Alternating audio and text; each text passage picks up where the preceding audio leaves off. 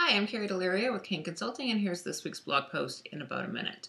So, this week I'm talking about Twitter avatars for companies and the choice to either go with the company's logo as the avatar or to select someone from your company that will be the face of the account and actually have their picture be the avatar. And there are some contextual considerations to be made in making that choice. And ultimately, there is no one size fits all. I think there's a misconception that a logo account avatar can't engage as effectively as someone with a face.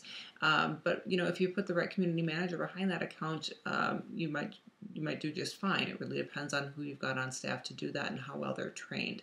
There might be some situations where you do a little bit of both. You've got some leadership tweeting as well as the company account with the logo taking a little bit more of a passive news role. Or other times a CEO becomes the face of the brand, and the company account with a logo avatar isn't really even necessary. So it really is no one size fits all. What works for one doesn't work for another.